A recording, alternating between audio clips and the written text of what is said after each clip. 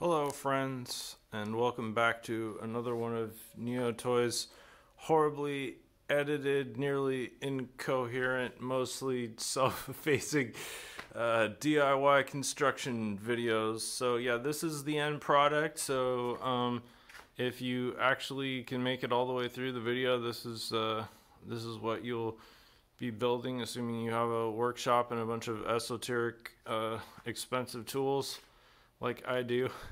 Anyway, I just love lateral bookcases, don't you? I mean, they're just so much better than those really tall ones that can fall over and crush you during an earthquake. Anyway, yeah, so one little note I wanted to make now that the project's finished. I ended up using 3-inch screws instead of 2-inch screws for all the fastening because there was just a little bit of tear out happening and I didn't like that. So yeah, I guess that's all I had to say. So yeah, it looks like $1 million after it's been sanded, am I right? Thanks for watching, friends, retroactively, and please enjoy the rest of the video. Thank you. Alright, step 1, get yourself a 4x8 foot sheet of plywood. This is 3/4 inch CDX, which is my preference, just for something nice like a bookcase, which is an indoor kind of thing. Okay, next step, you're going to want to mark off 1 foot increments along the short end of the sheet. So there's going to be 3 lines basically, and you're going to want to do that in the middle of the sheet and at the other end of the sheet as well.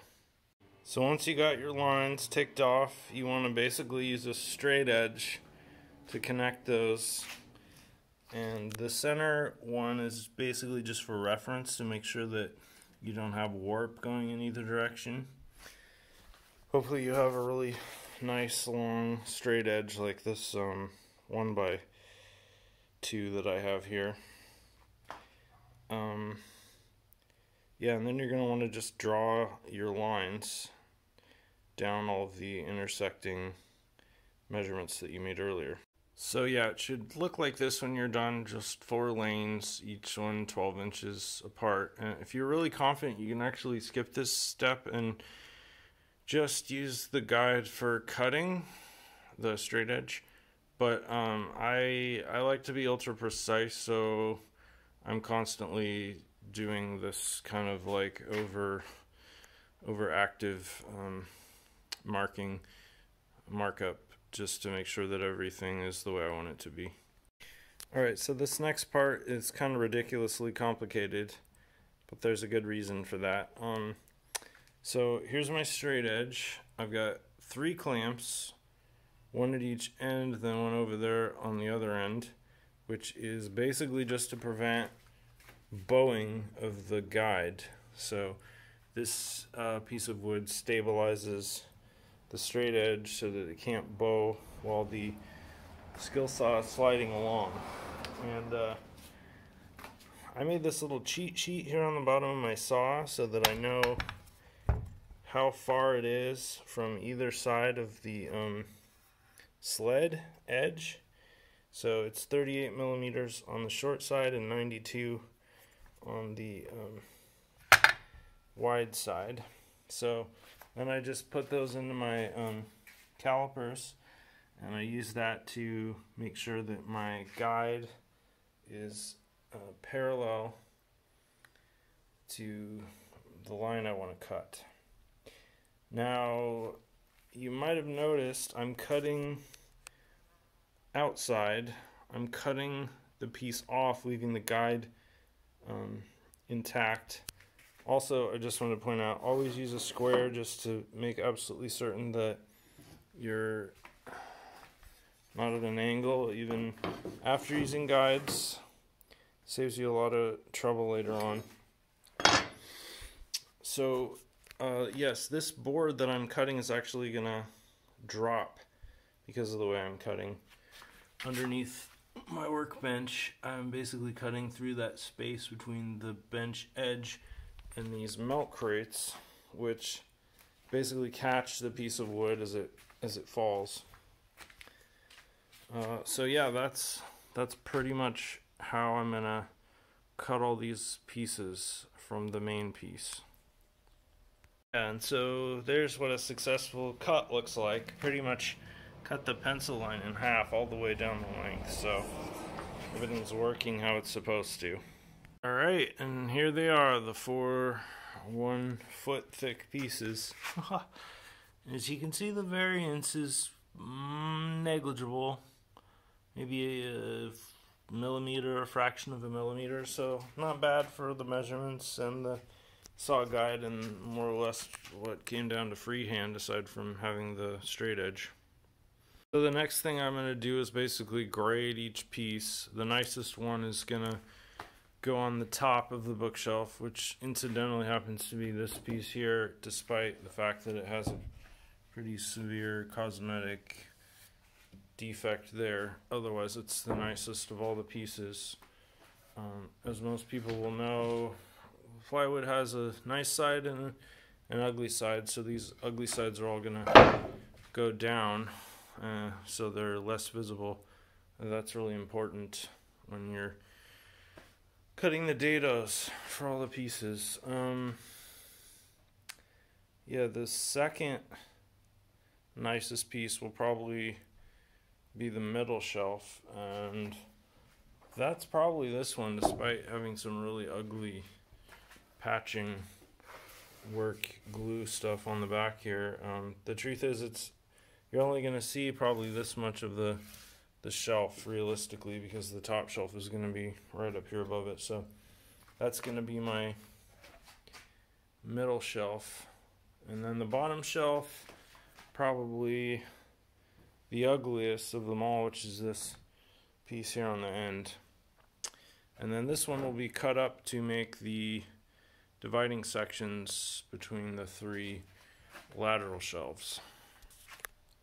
Alright, so the next part is cutting the dividers in the sides.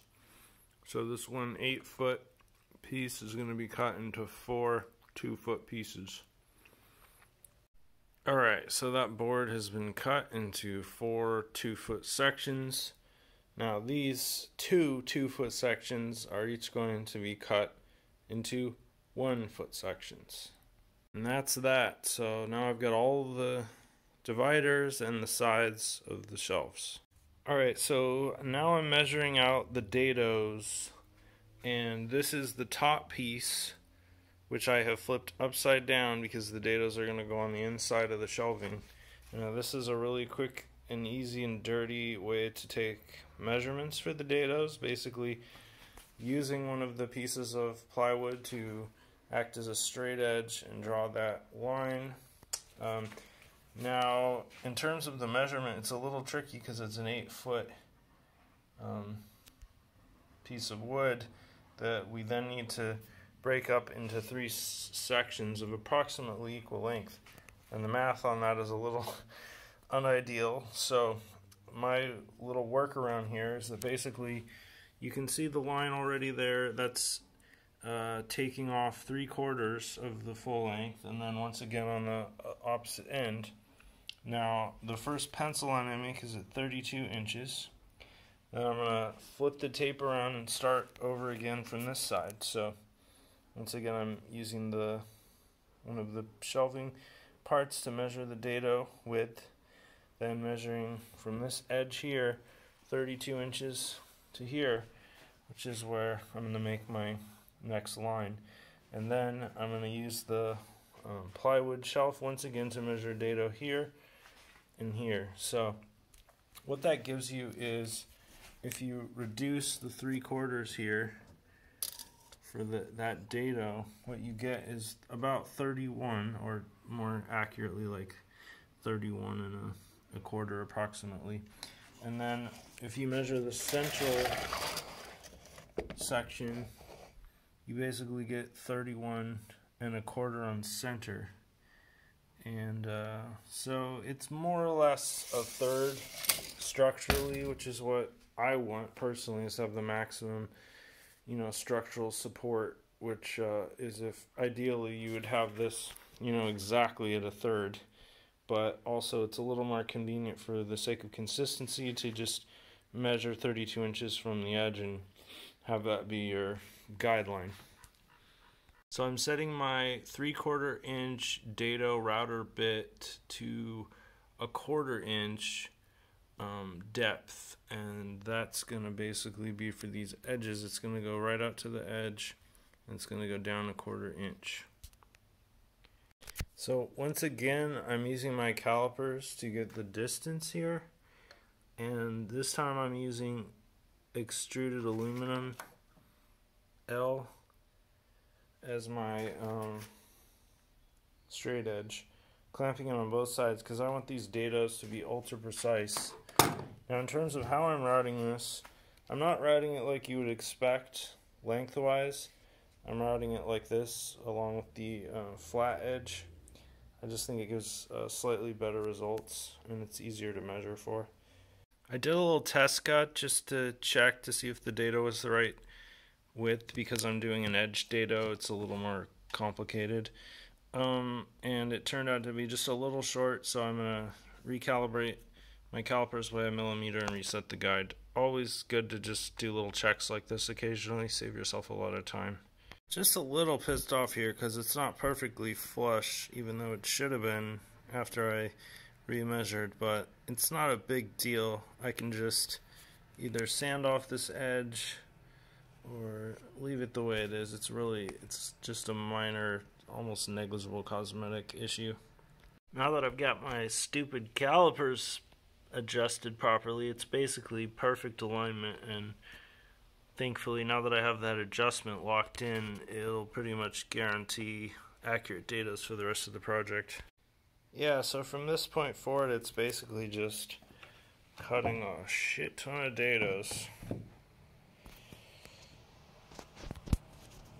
So a little bit too late, I had this epiphany after already making one of these bookcases, and this having been the second one, that I could just do all 3 dados simultaneously. Just requires a little more planning and clamping intelligence. I'm using a thicker L bracket because I was noticing my thinner one was bowing just a little, which normally wouldn't even be an issue with aluminum, but you know, don't want to take any chances. Yeah, so an obvious wonderful benefit to this is greater precision. Since they're all lined up on this end, the dados will be perfectly aligned vertically when I put in the dividers. So yeah, this method is just superior in every way. Alright, just a couple of notes here. These are the 2-foot sections, and the dado is right at the 1 foot mark on center. And once again, I clamped them together to give me this nice consistency here. That is crucial for the middle section to fit in, which I wanted to show this little cross section here. It's kind of like an I-beam with 2 1/4 inches removed and 1/4 inch left for both of these, and that's for these 1 foot dividers to slot into those dados. Oh goody, the funnest part, assembly. Haha. So I'm using the 2 inch T25 stainless steel screws, and of course I drill countersinking pilot holes first. See, this is the top on the side. Just 2 screws for starters, because basically what I'm doing right now is just measuring for the middle piece to slide into these dados. And as you can see, and as you would expect, since all 3 of the top, bottom, and the middle are 8 feet long, the issue, of course, is that the dados are approximately 1/2 inch. What I meant to say is that the shelf, middle shelf length is approximately 1/2 inch too long. So basically I have to cut off 1/2 inch with the skill saw of both ends in order to get it to slide into those dados. So for obvious reasons, this is probably the most pain in the ass cut in the whole project, and that's partially because my skill saw has the wide side of the sled on the right side instead of the left side, and the problem with that is the motor sticks way out, so any kind of a guide I want to use basically has to have an almost zero clearance because the sled is only about a little over a quarter inch thick. So yeah, anyway, this is my setup. Kind of complicated, but it works. Alright, so that's done. Yay. I just wanted to illustrate that this is definitely friction fit. So you're gonna want to use a soft mallet like this one to knock the plywood down into the dados. Alternately, and this is kind of a fun little hack, you can use a clamp and just squeeze it down into that dado. Works just as well. Oh, it truly is a beautiful thing when everything comes together. Now, I put this up on little spacers just to make it a little bit easier for me to get the dados all the way down to their depth, because incidentally this middle shelf actually sticks out about 1/8 of an inch on the back. What's that? Do I sand? Why, yes, I do. All 8 edges, in fact, because it makes it a lot easier for it to slide into those dados.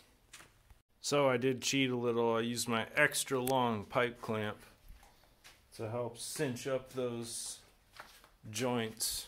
Oh, look at that. Pretty damn straight. Alright, so on to the final phase, which is basically just sanding all of the sharp edges, sanding off all the pencil lines, sanding off all the lumber mark, and then this is basically ready to go.